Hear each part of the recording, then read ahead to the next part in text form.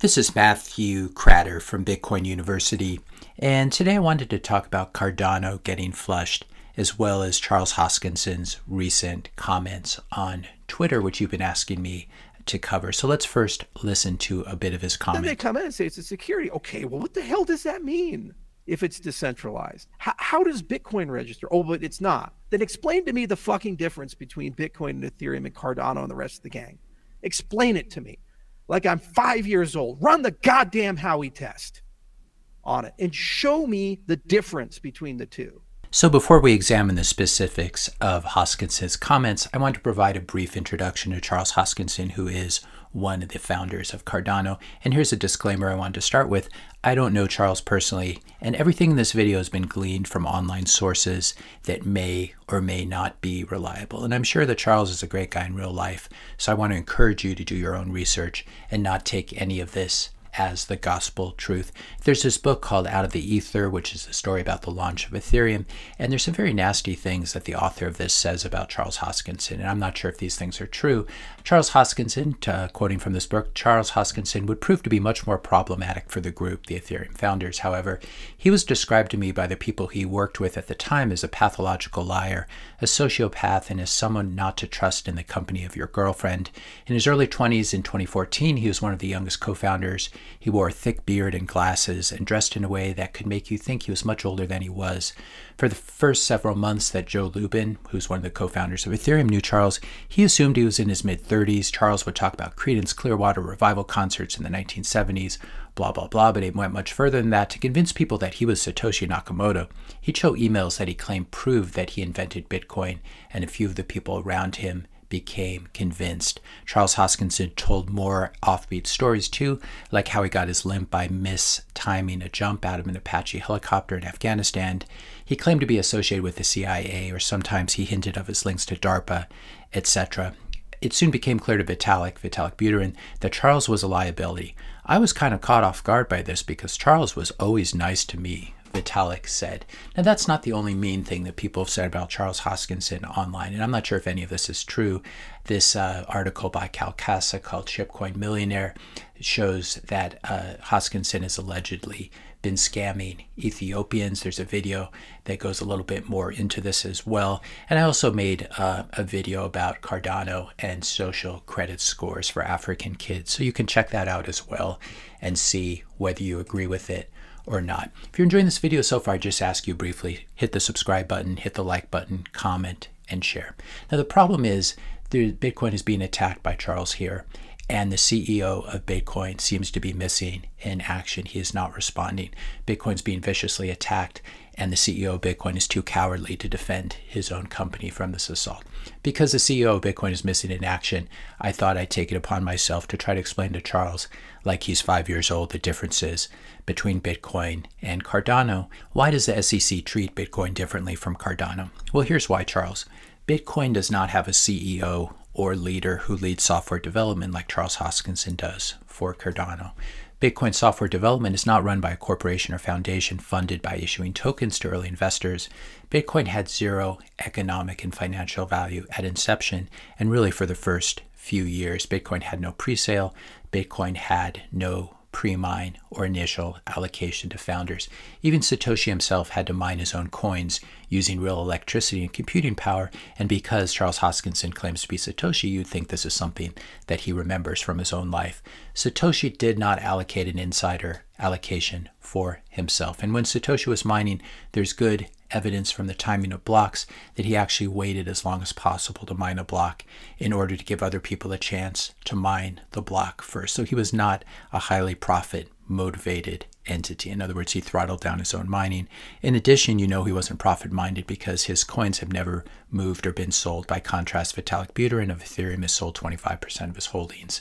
And as we'll see, Charles Hoskinson has been profiting massively from his initial allocation of Cardano, which he's staking, and allegedly making $40 million a year on this stake. So this is one difference between Satoshi and Charles. To get your hands on Bitcoin in the early days, you had to either mine it yourself or buy it from someone who did the hard work of mining it. And these were very early days. It was very difficult to figure out how to buy or mine Bitcoin, and it was difficult to hodl it as well. Unlike Cardano, Bitcoin did not do an ICO, initial coin offering in Tokyo, in order to attempt to skirt US regulations. Again, Bitcoin had zero financial value in the early years.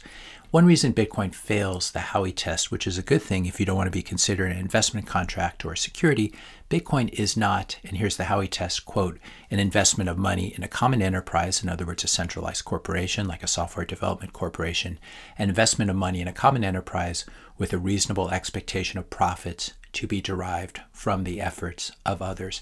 As we said, by contrast, Cardano had a premine, a presale that has been used to enrich insiders like Hoskinson himself and to fund software development, as we're going to see in the SEC complaint against Coinbase.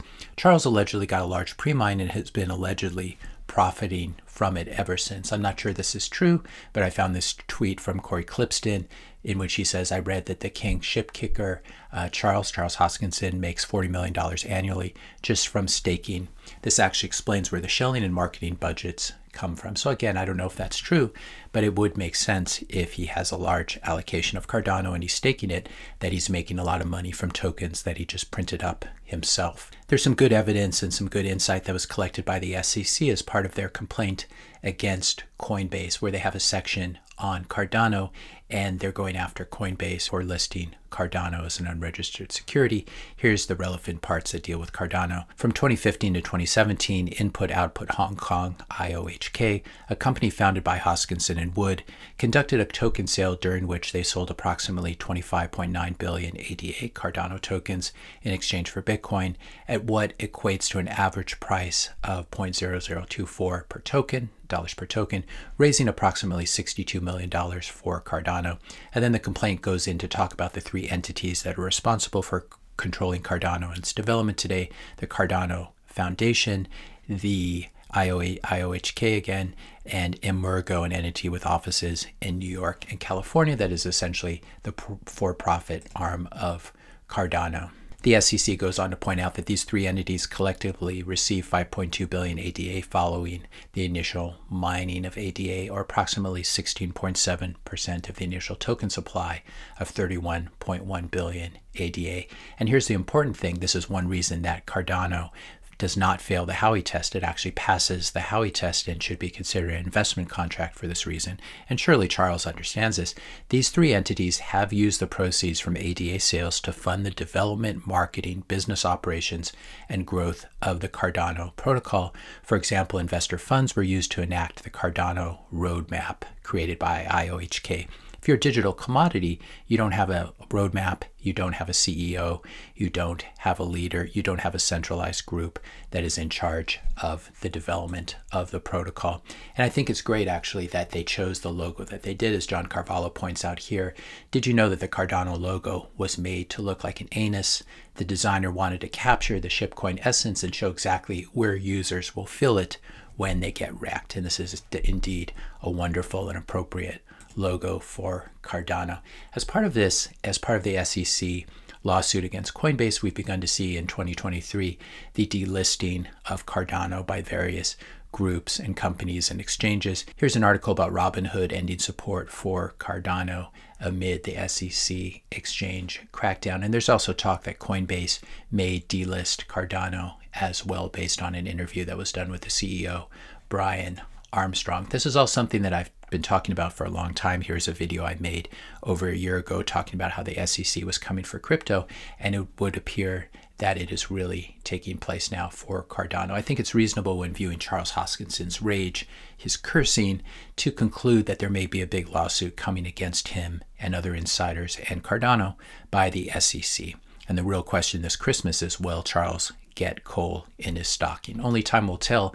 If it comes to that, though, I really hope that Charles gets a fair trial and is able to avoid having to join SBF, Sam Bankman-Fried, in jail, where he will be forced to use the dreaded mackerel network. SBF was famous for saying that Bitcoin has no future as a payments network.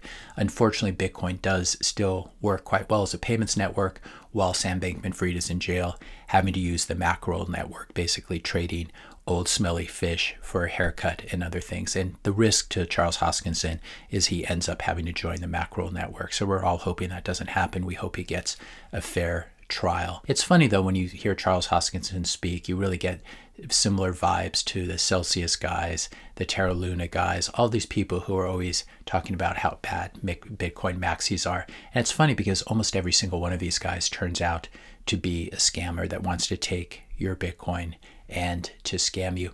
I also wanted to address the accusation that Hoskinson made in that short clip, which I didn't play. If you listen to more of it, you'll hear it, where he talks about how the US could subpoena a few mining pools and basically launch a 51% attack on Bitcoin. This is not true, and Hoskinson knows it's not true. You can watch this full video, Bitcoin controlled by 2 mining pools, in which I talk about the difference between mining pools, which are nothing more than node services that exist in cyberspace, and in most cases they do not custody the actual Bitcoin mining machines.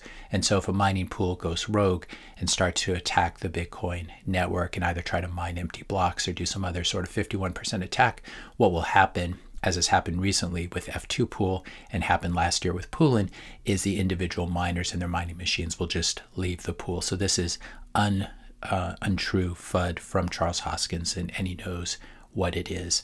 And if you want to investigate this further, I will link to this video in the description notes below. But this tells you sort of the angle that he's coming from, where he's willing to trade in semi-truths and untruths in order to make his case, along with a lot of cursing and a lot of very unprofessional behavior. If you enjoyed this video, be sure to hit that subscribe and like buttons. Hit the notification bell if you want to be notified when I publish my next video. And let me know your questions and comments in the comment section below. Thanks a lot for watching, and I'll see you in the next video.